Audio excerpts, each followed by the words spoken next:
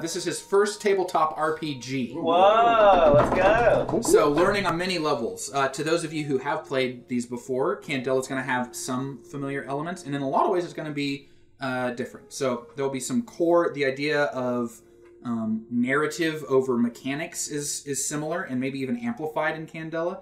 This is a game that really is a story that we're all forming together. The hope here is that we've got at least an idea for our characters and what we think would be cool to do in the sandbox of this world.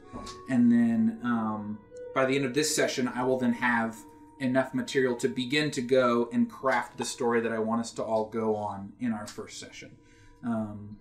What I think is important to remember is that this game especially is almost like cinematic style in how it's told. It's like we're all in this gothic horror movie together, and so we're all a part of shaping that movie together. And so if I have a plan, if I have a track that I'm starting to lead us down, and then someone comes out of left field with like a story point or a story beat or a character choice, it is more important that I learn, okay, how is this part of our plan, than, no, get back over to what that's not what the story is. So feel the freedom to do what you want to do, you know, within reason. We're going to have sort of guardrails within our character and what is possible in the mechanics of this game. But this is very improv rules. Yes, and. If you throw something out there, my goal is to almost never have to say no, is that it is some form of yes, and, you know, whether that's tempering expectations or something.